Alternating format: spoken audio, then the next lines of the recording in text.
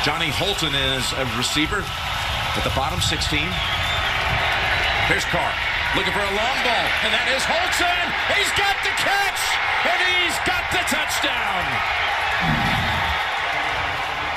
Snuck him in for the first time, and they go to him. The distance, 64 yards to complete a 99-yard drive. Boy, did Oakland need that, Jim.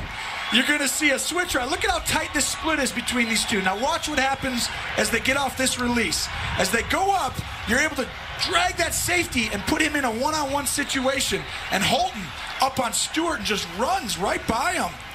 And it's just that deep corner route we saw earlier by Thomas. And what a throw over the